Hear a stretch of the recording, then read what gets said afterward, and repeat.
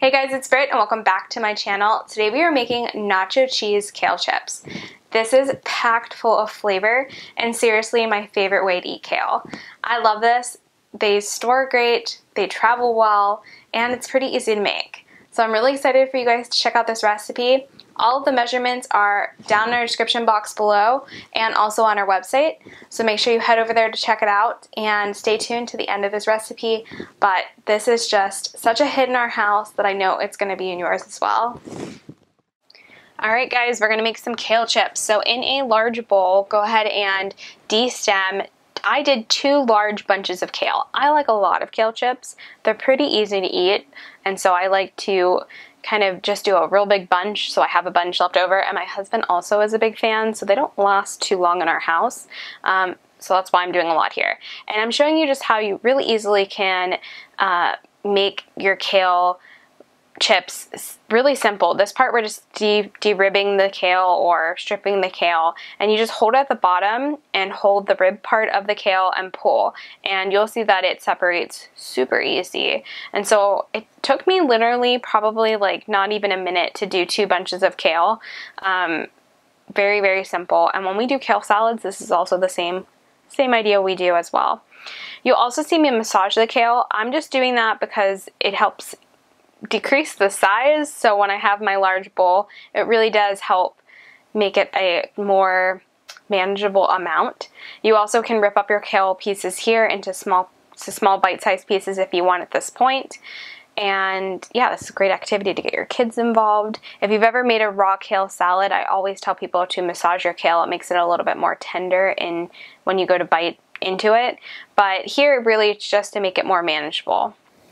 And rip up any pieces that are too large. And then go ahead and grab a blender. We're making our nacho cheese sauce from our recipe page, slightly different, but pretty much the exact same recipe. But it is 1 cup of water. You can use any blender for this, does not have to be a Vitamix. I have half a cup of raw cashews. You also can use half a cup of a white bean in place. 2 cloves of garlic. I have our lemon juice and our rice vinegar in here. So it's 1 teaspoon of rice vinegar and 1 tablespoon of lemon juice. I have 1 tablespoon of a white miso. That's our salt substitute. I also have 1 roasted red bell pepper. I just get it out of a jar, but you can roast your own. And then our seasoning. So it is 3 tablespoons of nutritional yeast, 1 teaspoon of onion powder, and 1 tablespoon of smoked paprika. Blend that together until the cashews or the white beans and everything is nice and smooth, and you've got your nacho cheese sauce. So easy and simple and packed full of flavor. Alright, then make sure your hands again are clean. We should have been clean when we de-stemmed our kale. Make sure they're clean when you're doing this part, but I'm going to massage our kale just to make it again more manageable because it is a lot of kale to work with. And then you're going to dump in the nacho cheese sauce and massage it for maybe a minute or 2. It does not take long. And I find that your hands are your best tool for this. It really helps drive that sauce into your kale. So you can, of course, use a spoon and be nice and neat about it. But I like using my hands when I cook, and it really does make a difference. So I just took a minute and massaged my kale for a minute to 2, really to get that nacho cheese sauce deep into the kale. It does make a difference, and if you have kids, this is a great activity for them too.